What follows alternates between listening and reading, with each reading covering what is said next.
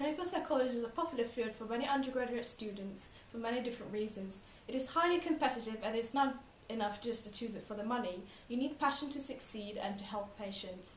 They usually work with other health professionals such as nurses and doctors in hospitals, health centres and other NHS services, but can also work in private practice. Your first step to be a clinical psychologist is to take a 3-year undergraduate course in psychology, followed by a 3-year postgraduate degree in clinical psychology, and finally a PhD in clinical psychology, which is usually spent conducting research. We'll now demonstrate an example of a mental health issue some clinical psychologists specialise in treating, known as gender dysphoria.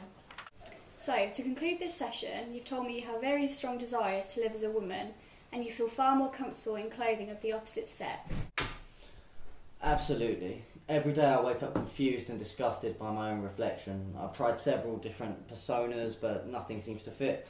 Every connection I make just feels like nobody can see me for who I really am. And it scares me because I can just get them to see who I want them to see.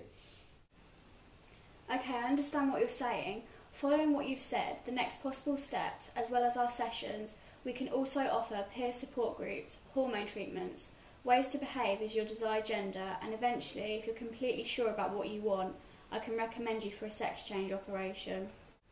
There really isn't anything there I wouldn't agree to, but when would I possibly be able to start hormone treatment? Well, we're in our second month of interviews. It's a standard procedure for there to be a period of 3 months before we can administer any hormones. You would be given estrogen injections, and depending on how long they take to produce results, depends on when, if you wanted it, the sex change operation would take place, but we can talk about that more in a couple of weeks.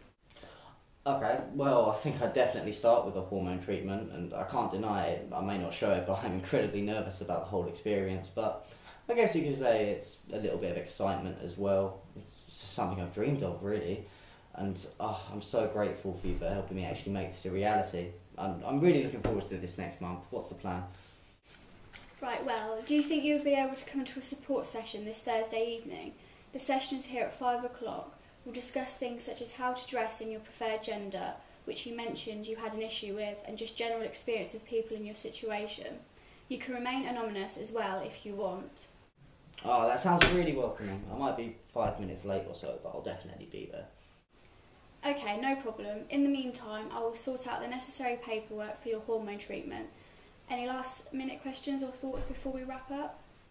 No, thank you very much, Doctor. I'll see you on Thursday for that group session. Some of the biggest challenges involved in being a clinical psychologist include working as a part of a large, complicated system such as the NHS, or dealing with other workers in private practice whose decisions you may not always agree with.